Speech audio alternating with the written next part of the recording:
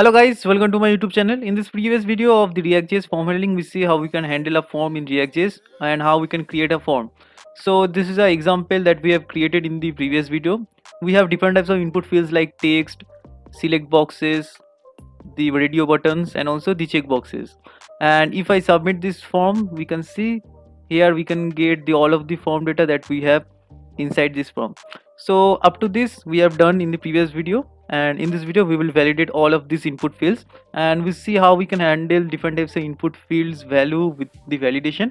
So without wasting any time, let's start. Before starting this video, I wanted to give a quick recap at whatever we have done in the previous video. So in the previous video we have set up one useState hook with the help of the useState, and we have declared one object which will store all of the input fields value of our form, like username value is stored in the username and also email is stored in the email. So this is how I am storing all of these things, and the language is actually an array because the language is actually a checkbox. So checkbox need to store multiple values, so it is obviously should be an array. Okay, and I also given some default value for all of the input fields values. So if I just remove this thing, you can see the default value will be gone, and I will be remove each of this thing. So just removing it. Okay, so you can see the our form is now clear, and this is the on change handler. So whatever I have done, that in the input fields, all of the input fields in our form, I have set up one on change event handler. So this is the on change event handler, and this event handler is updating our form data.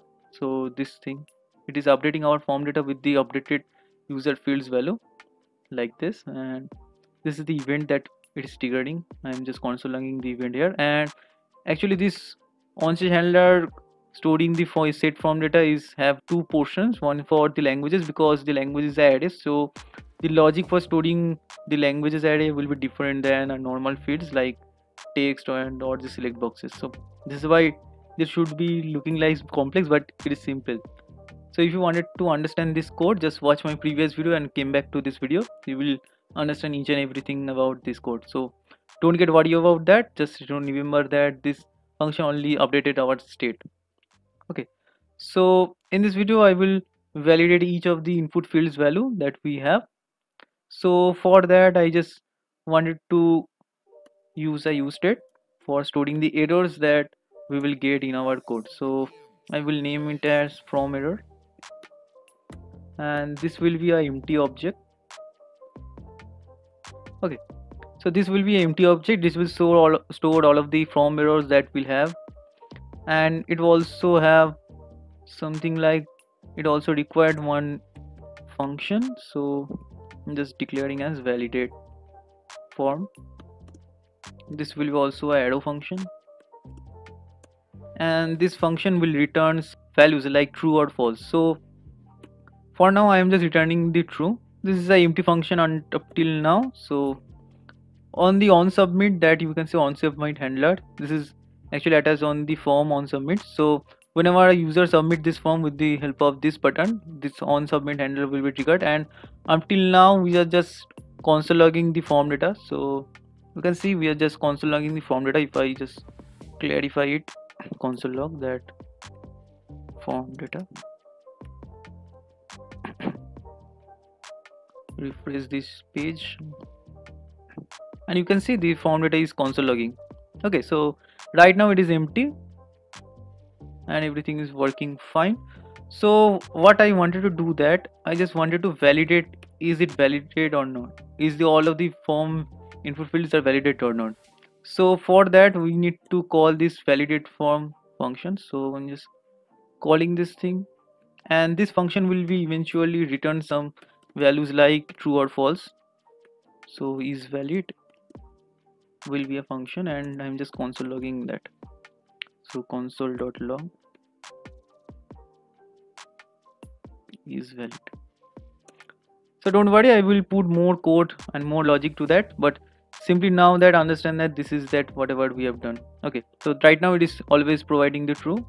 I'm just changing it to false. Okay, false. Okay, so whatever the validate form will do, that validate form will eventually set up one error object. So just quickly define one error object. So err, it should be a error object, and it will check all of the input fields one by one. So if the form data dot username equals to empty string. So it is a empty string, so it is not validate. So username is not there, so it will be not a valid username. So in this case I will put the error as username, and I will put a error message like username required.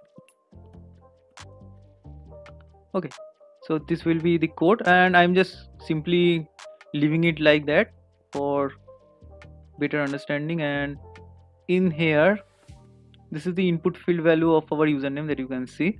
I'm just creating one span, and inside this span I just wanted to show the form error, so it will be form error dot username. Okay, so if the form error has the username property, then only it will show that this error message. Okay, so whatever we are putting here, it will be show here. And obviously I need to set the error message also, so set form error as dot error. Okay, so whatever error object will be there, it will be eventually set up in the form error. So if I save this thing, and you can see the form is looking like similar, but if I submit this thing, you can see a message will be here. This will be the error message that we have if our form is not validated. Okay, so right now I'm just doing one thing, that it is just only a username. I also wanted to have a class name, so class name like non-valid. So if I save this thing in the app.css, I'm just putting that non-valid. It should be colored as red. Okay, you can see the error message looking fine. And similarly like this, I wanted to put all of the error message in after all of the input fields value. So this will be for the email, so form error dot email, and this should be for the occupation.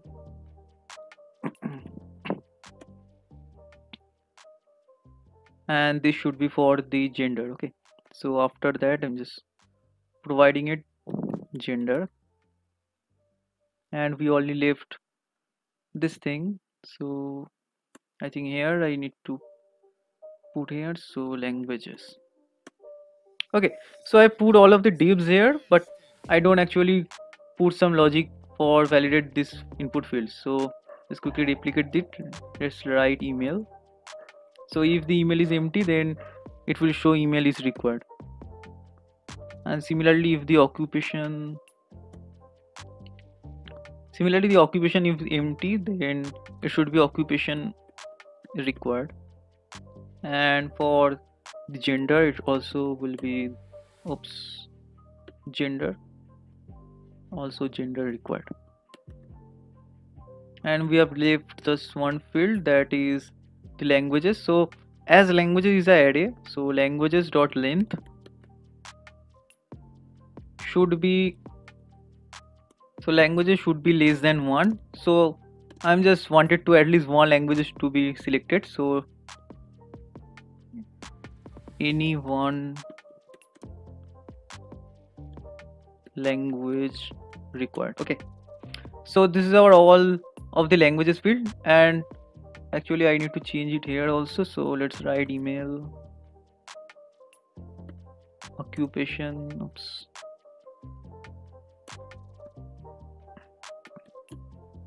gender, and whatever we have left is the languages. Okay, so all of the error messages we have declared here. So save this thing, refresh this page now. So right now our input fields is empty. So if I submit this thing, you can see all of the fields are having the error message, but there is a bug because the occupation already have the student, but it is showing that occupation is required.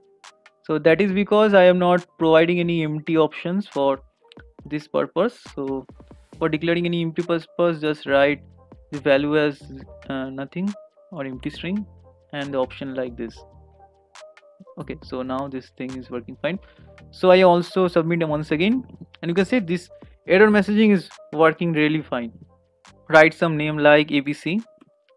So ABC, just like abc.com, so abc@gmail.com, and also put some occupation here, so employee. So if I save this thing, and you can see the error message for the username, email and occupation is gone. Only error message here is for the gender and the languages, because it did not satisfy with our logic here. So gender is still empty string, and the length of the languages array is also less than 1. So if I click on something like that, so languages is gone, and if I set the male, so gender is also gone. So I wanted to do that. If the form is validated, we need to alert something like the form is submitted. Okay, so actually this method that we are using also always returning the false. We will change it sometimes. So right now just write here like if is valid, it will be true or false. So if this thing is valid, then it should be alert as submitted, else it should alert invalid form. Okay, so right now if I submit this thing, you can see it is showing invalid form because it is invalid, and now eventually it is returning the false always. Okay, and for doing this it in the dynamic way, I just wanted to show one object like object dot keys method. So object dot keys method is returning all of the keys that we have in our object, and we will use this err object because err object will put this values key value pairs in the object if there is any error. So I'm just showing that if this thing is work. Okay, so let's like log and then put this thing here. So right now just console log this thing, you can see just submit this thing. It is right now what is one. Okay, so right now whatever it is done, it is an empty array. Okay, so if I refresh this thing and right now the form is containing error, and you can see right now this err object key has some keys like username, email, occupation, gender, languages. It is because right now all of these input fields value are invalid, so err object has all of the input fields value as error. Okay, so we can quickly do this return dynamically, return false or true dynamically, by showing that if the length of this err object is less than 1 or not. So that means there is no error, then it should be returned true. Okay, so this is the logic, that if the all of the keys in the err object is length is less than 1, that means it is an empty array, then this condition will be satisfied and this return statement will return 2. Otherwise always it should return false, because always the length of the array should be minimum 1 or 2 if the form has some error. Okay, so just check this thing now. So refresh this page and submit this thing. You can see after submitting the form it is showing invalid form, and if I just put some values like this, so this should be gmail.com, occupation should be something like student, it will be male, HTML, at least one selected, so I'm just putting HTML, and you can see now it is showing the submitted. It is changing dynamically. We just don't hard code this return type. The return type is dynamically doing with the help of the object keys. Okay, and also the all of the errors message is gone after we have done the submission.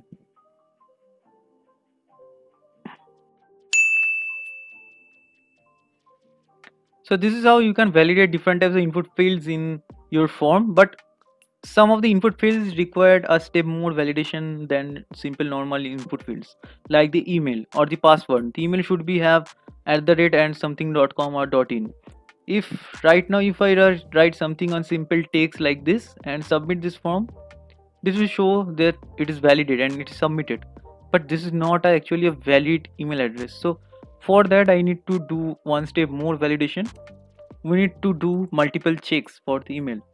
Okay, so for that, if the email is not equals to the empty string, then it should have some values. So in the else check, I will put some logic to it. So if you don't know about the regular expressions are something of a pattern. So you can see this is a regular expression pattern. It starts with a slash and ends with a slash, and inside the slash we have something encoded or some weird kind of syntax that we have. You can see this is actually a regular expression for checking if the email is validated or not. Okay, so it has some logic between that. So right now I am not explaining all of the regular expressions now. The regular expressions are only used to check whether the string has the validate pattern or not. So in this case, our validate pattern should be with the help of, in the middle we have should have one at the rate and some text and then dot and then some .in or .com. So this should be a validate email and not this type. Also, if the email don't have one font text or like that, if the email not have this, then this should or not also considered as valid. So this regular expression is taking care of all of this thing. So if you wanted to learn more about this regular expression, then comment out if you want. I will make a separate video explaining all of these regular expressions in detail. So right now just know that regular expression is just used to match the pattern. Okay, so the regular expression has some methods like test, and in the text method we just need to put the string we wanted to check against this regular expression. So right now it should be the FormData.email, and this method will return one true value or false value. Okay, so if the regular expression is satisfied with the input field's value, then it should return the true, otherwise it should return false. Okay, so for that I am just putting one explanation sign. So if this test will be failed, then only I need to put the error emails to some error message. Okay, so the error message should be something like email not validated.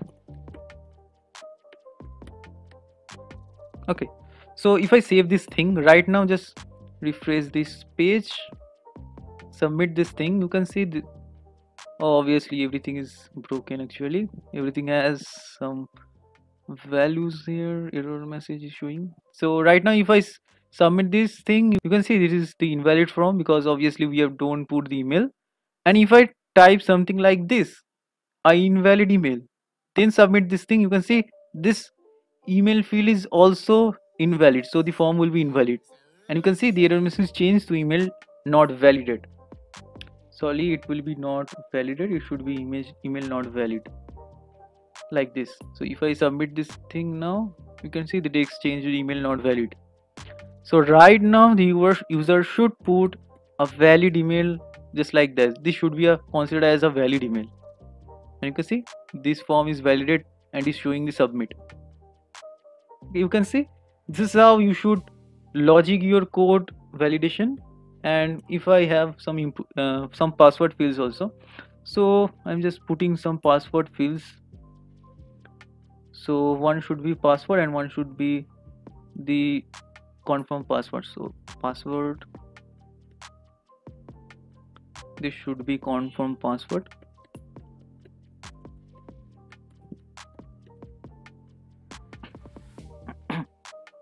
And this should also change for password. Okay, so let's see where I need to change this thing. Just quickly open this thing to enlarge the screen. So this thing is password. We also declare this thing password. This should be password. Okay, I just don't need to set up any error message in the confirm password because we don't need that. We need to change this thing to C password for confirm password. Actually password, it should be confirm password, so C password. Okay, I think everything is fine. I also need to change this form data values, so I need to put two fields like password and C passwords. Password and it should be C password. Okay, so just check this field. So you can see we have the two fields value, password and confirm password. So if I put the something like input like this, so @gmail.com. It should be gmail.com, and also select some occupation, genders and languages. Then submit this form, it should be submitted. Okay, so our form is working fine. This input field is also triggering the event.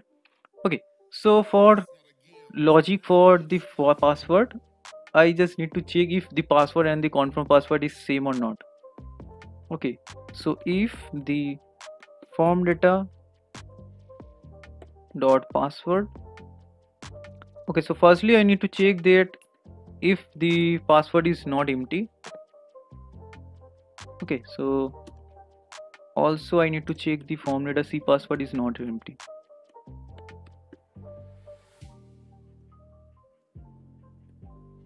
Then it should be a error which will indicates that the password should required. So password, sorry, it should be from error, err dot password.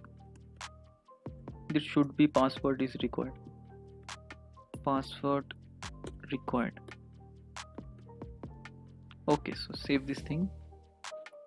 Now if you do what is going on, okay, it should be error, sorry, it should be or. So password and confirm password should required. So confirm password.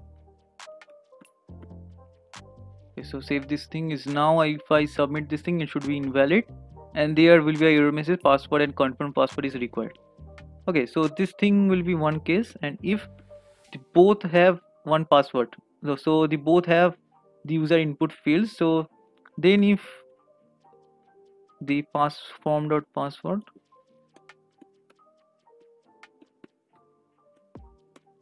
should equals to the form data dot C password.